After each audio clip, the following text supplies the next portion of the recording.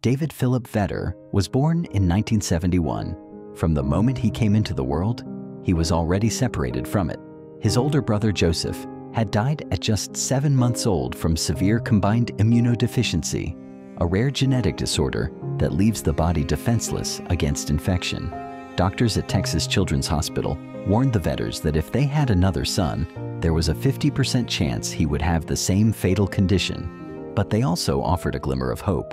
If the child were born with SCID, he could be placed in a sterile environment immediately after birth, protected from infection until a cure was found.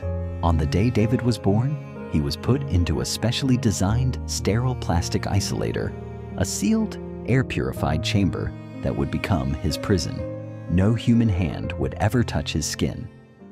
The plastic e-bubble was developed by a team of doctors and was maintained by NASA engineers who had experience developing life support systems for astronauts. Every item that entered the bubble, from toys to food to clothing, had to be sterilized using ethylene oxide gas and aired out for days. Even water had to be chemically purified. For the world, he became the boy in the bubble, but behind the headlines was a child, bright, lonely, aware. David's mind was sharp. He was taught by special educators and watched television through a plastic screen. He spoke with a rich vocabulary, asked complex questions, and dreamed of walking on grass and feeling the rain. But emotionally, he was isolated in a way no child should be. He could see his mother through a plastic wall, but never hug her. When she pressed her hand against the chamber, he did the same, plastic between them. Carol Vetter would dress in a sterile suit and reach into sealed gloves attached to the chamber to bathe or comfort her son. David sometimes lashed out. "You lied to me," he told his parents once. "You said I could leave the bubble someday." David's physicians, especially Dr. William Shearer, dedicated their lives to keeping him alive.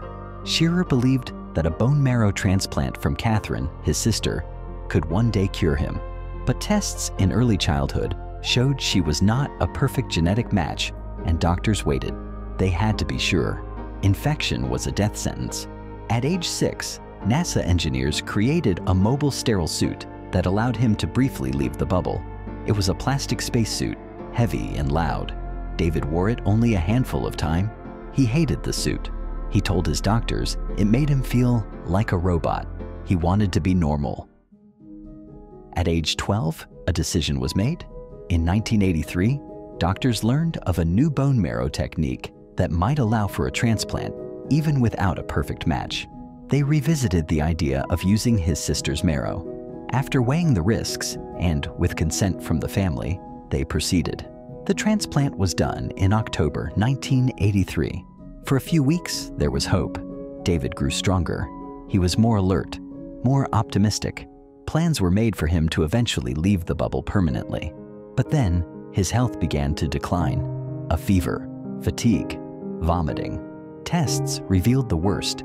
Catherine's bone marrow had unknowingly contained the Epstein-Barr virus, a pathogen harmless to most, but deadly to someone with no immune system. David developed a fast-spreading cancer triggered by the virus.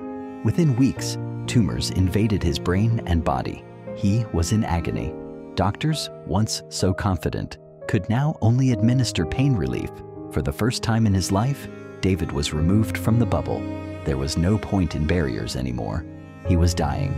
On February 22, 1984, David Vetter died at age 12. He died in pain, surrounded by those who loved him, suffocated by a fate no child should have endured.